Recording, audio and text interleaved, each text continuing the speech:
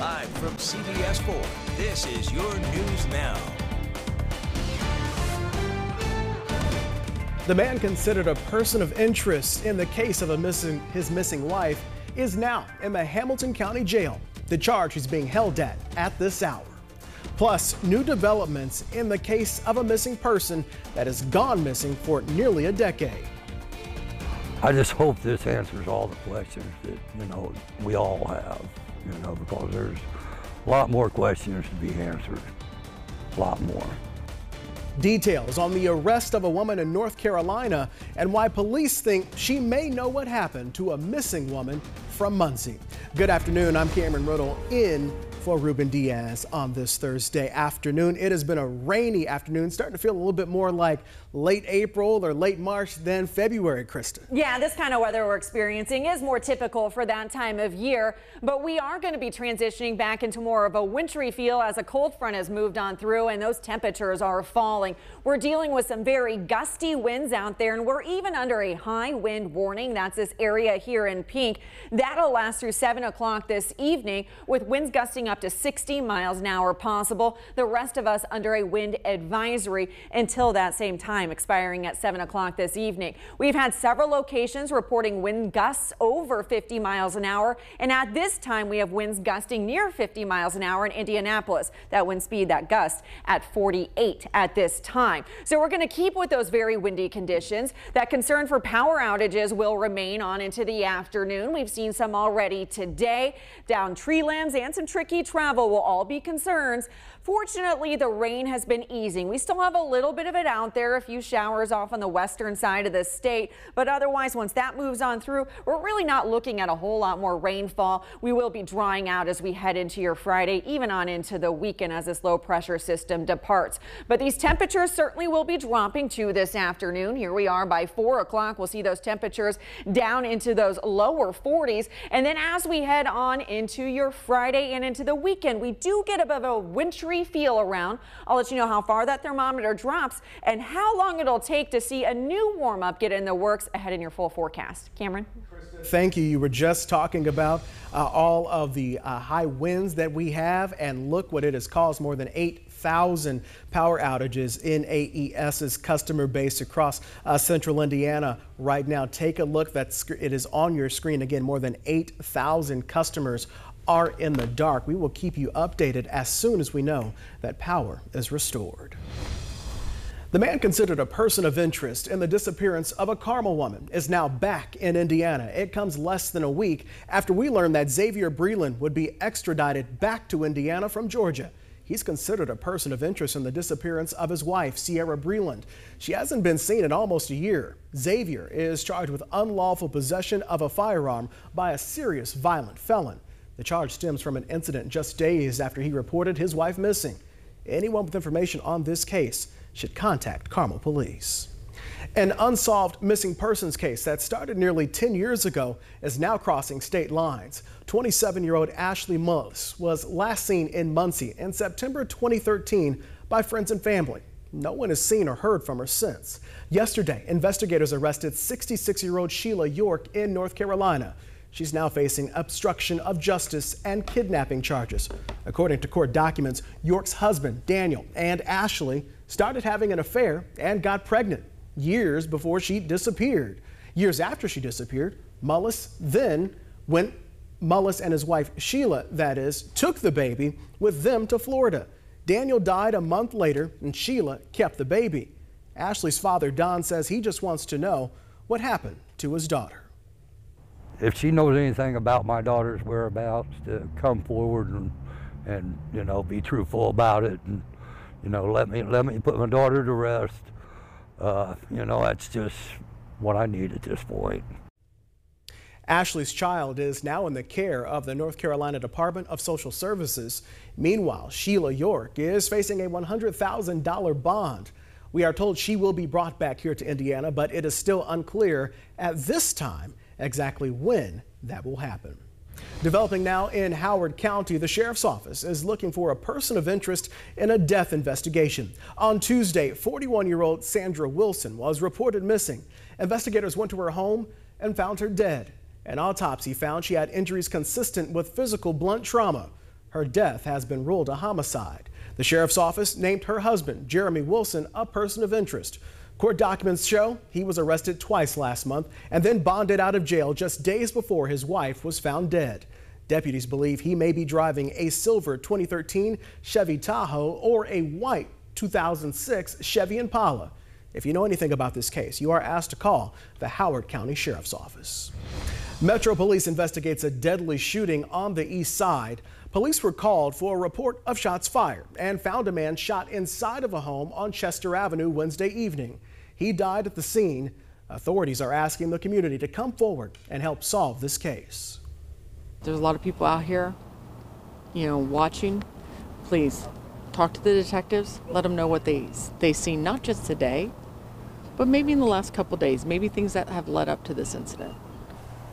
If you have any information on this case, call Crime Stoppers. Their number is 262-TIPS. Police have made an arrest in connection with a fire on the east side Monday. Investigators believe a house fire on Mass Ave and Rule Street was intentionally set. A firefighter was hospitalized after a serious heat-related injury. He's expected to be released later this week. IMPD has not yet identified the suspect. A federal judge has dismissed a lawsuit filed by the family of Chris Beatty, who was killed during the downtown protests in 2020. Beatty was shot during a robbery. It happened at the same time as unrest in the wake of George Floyd's death. Beatty's mother, Deborah Cooper, sued the city, the mayor, and IMPD. Cooper claimed the city could have done more to protect her son and others during the protest. In the decision, the judge said, quote, "There is no factual allegation that supports any findings that the protests and Beatty's murder are connected, let alone that the crime was somehow caused by the defendants." 3 people face charges for Beatty's death. Their trial is scheduled to begin next month. Indiana's Republican lawmakers want the state to pay for firearms training for teachers. The bill doesn't mandate teachers be trained or armed. It does create statewide training standards for teachers who have guns in the classroom. Advocates believe it'll make schools more secure. Opponents argue there are better ways to keep students safe. The ultimate goal would be to have such a deterrent out there that nobody ever even considers this. The way they want to defend the schools is by taking money out of other programs to protect our schools, such as having legitimate guards, having barriers, having, proper locking systems. The bill passed out of committee and now heads to the House floor. 2 Indianapolis City County councilors have proposed a ban on the sale of cats, dogs, and rabbits at pet shops unless the animals are from an approved shelter or rescue. Councilor John Barth says the idea is to prevent or slow what supporters call the puppy mill pipeline to pet stores. The proposal would require pet shops to only sell rescue animals to customers. They hope it'll ease overcrowded shelters.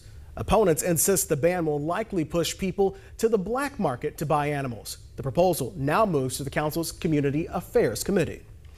Developing now, a good update to a sad story that we've been following. A cat found with pliers in her head has been adopted. Officials say the cat was brought to the Indianapolis Animal Care Services. The shelter veterinarians provided emergency care. Now she's up, eating, and receiving lots of love. A member of the medical team adopted her. The search continues for the person who did this. Hamilton Southeastern schools could receive millions of dollars to help improve students' mental health. The district won a federal grant to boost new initiatives and hire more support staff. CBS4's Michael Van Scoik gives us a look at the grant's goals.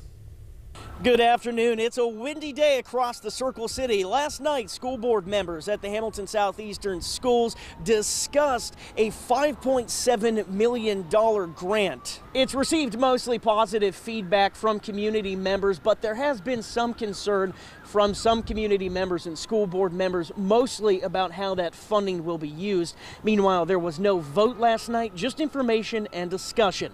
I spoke with district leaders earlier in the day yesterday about the grant. They say it would allow the district to recruit, hire, and better train school counselors and psychologists over the next 5 years. Right now, the district needs more counselors for the large amount of students it has. Most recent statewide data shows Indiana ranks last for the number of school counselors serving young students.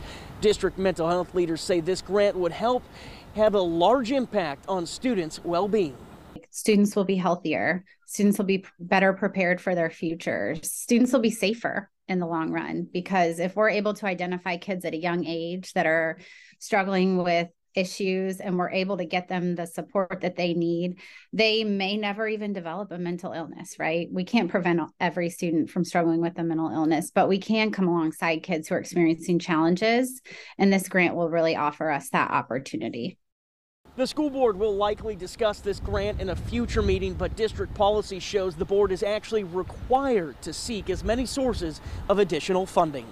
Meanwhile, district mental health leaders plan to discuss this grant with grant organizers to answer any questions. In Hamilton County, Michael Van Scoik, CBS4 News. Michael, thank you. Still to come, a crucial window is closing to find the survivors of the Middle East earthquakes. A look at the devastating conditions on the ground. Another major employer is making some serious job cuts. The number of people who will no longer clock in for Disney just ahead. And it's a very windy day out there. We're still under a high wind warning until 7 o'clock this evening. Winds are gusting near 50 miles an hour at this time. We've been dealing with some power outages from this already. All time out when we'll get back into some calmer conditions, and how long we'll see more wintry weather sticking around ahead in your forecast.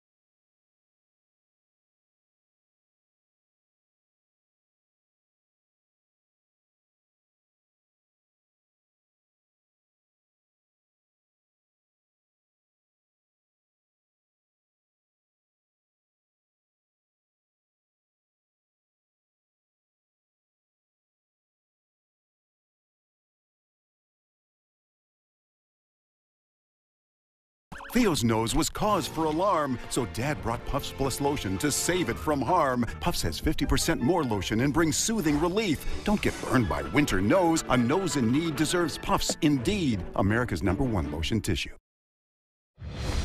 U.S. rescue teams have joined crews along the Turkish and Syrian border following this week's massive earthquakes. Workers are digging through the rubble for a 4th straight day. As Chris Salifse reports, they are looking for any signs of life.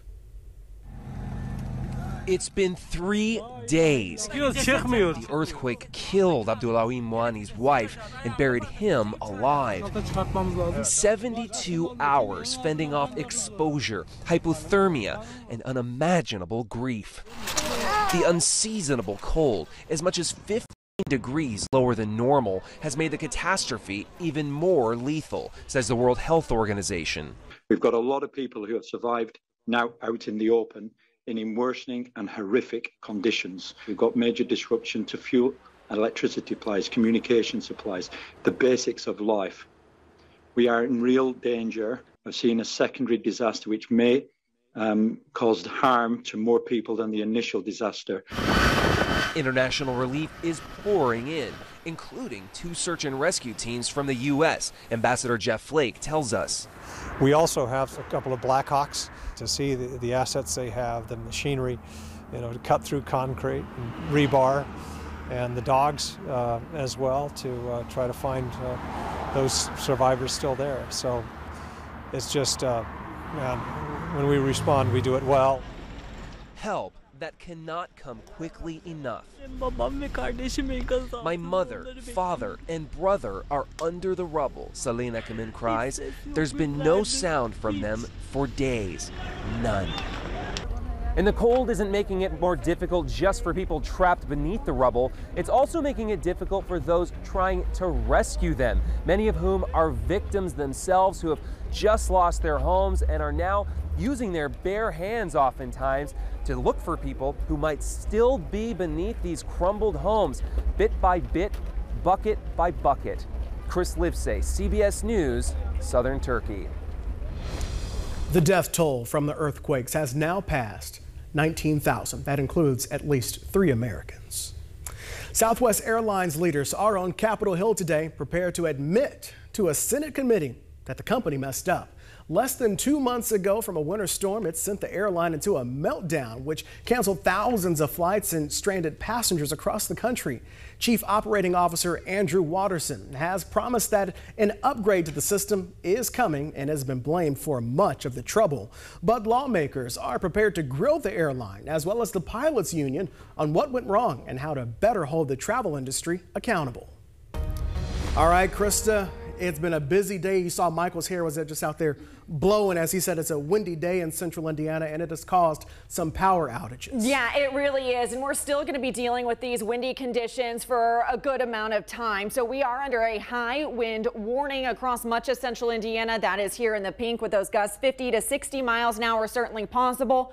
We've had several areas that have already seen winds gusting over 50 miles an hour, while the rest of us are under a wind advisory. These go until 7 o'clock this evening. At this time, winds are gusting over 40 miles an hour in Bloomington, Shelbyville, and in Kokomo. Indianapolis, for the time being, those winds have eased from our last check, where we were near 50 miles an hour, and now we are into the mid-30s. So we're going to keep these gusts around a little while longer. As Cameron mentioned, we've already seen power outages due to this, and this could still be a concern as we head through the rest of the afternoon and into the early evening. So here are some of those peak wind gusts we've seen so far. The highest in Monroe County, very close to Whitehall, with a peak wind gust at 53 miles per hour. Kokomo, Mount Comfort, McCordsville, even Indianapolis recording winds gusting to 52 miles an hour.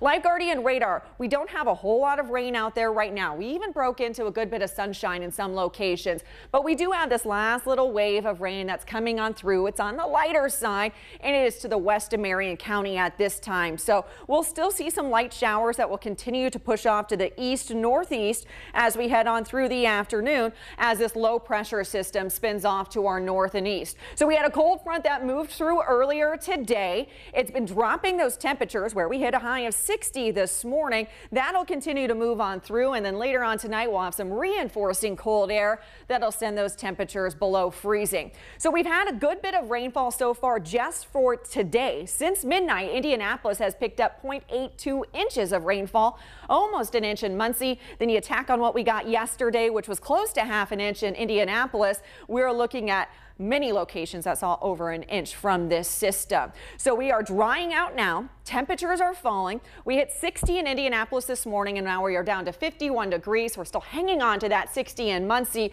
but the temperatures are going to be dropping there as well. So as we get towards the late afternoon, you can expect temperatures that will have fallen much cooler down into the lower 40s. And then as we head through the overnight hours, we'll see temperatures dropping to the low 30s by tomorrow morning.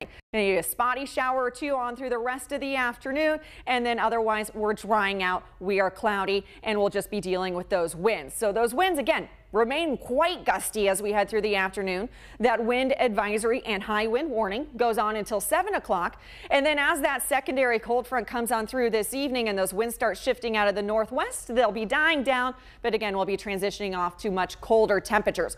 Quieter tomorrow, be a little bit on the breezy side, but we'll start off with temperatures right around 30 by tomorrow morning. And just because we've had so much water come down, any of those areas we're seeing ponding that doesn't get absorbed into the surface, I do have a slight concern that could create some slick spots out there tomorrow morning as those temperatures do fall below freezing. So keep that in mind as you'll be traveling. Temperatures by noon in the upper 30s, and we'll hover into the upper 30s on into the afternoon. The weekend isn't looking bad. We'll keep that wintry feel around for the first half of it. High of 39 is right on average for where we should be this time of year, but we're quiet and sunny as we start the weekend. Still sunny on the second half of it, but if you have any Super Bowl plans, maybe you're going to cross town, head to a friend's house, we are looking good, a high of 50 degrees. On through the rest of the week into next week, we're quiet Monday, a high of 49. Tuesday and Wednesday still mild, but more showers will return. Cameron? All right, Krista, thank you. You may soon be able to stop saving up just to buy a carton of eggs. Wholesale egg prices have been dropping from their record high around the middle of December, but it may take some time for that to translate into prices at the grocery store. That's because of inflation and the concern behind the main reason that prices went up in the first place. That was a massive outbreak of the avian influenza flu, and they say it is still circulating. New today, the Walt Disney Company is the latest big name to announce layoffs. CEO Bob Iger says it will cut about 7,000 jobs as part of a, quote, significant transformation. The job cuts amount to about 3% of the media and entertainment company's global workforce. Iger, who returned as CEO in November, faces pressure to help boost the company's stock price, which has tumbled 24% in the last year. Twitter suffered a temporary glitch yesterday that left users worldwide unable to perform some of the most basic functions, including tweeting, sending direct messages, and following new accounts. CEO Elon Musk blamed the problems on multiple simultaneous internal and external issues. Some former employees have raised concerns that the mass layoffs under Musk could cause the platform to suffer after workers with knowledge of Twitter's key systems were ousted. On Sunday, millions will be watching the game and millions more will just be watching for the commercials. Find out how many companies and how much they are spending millions of dollars on ads.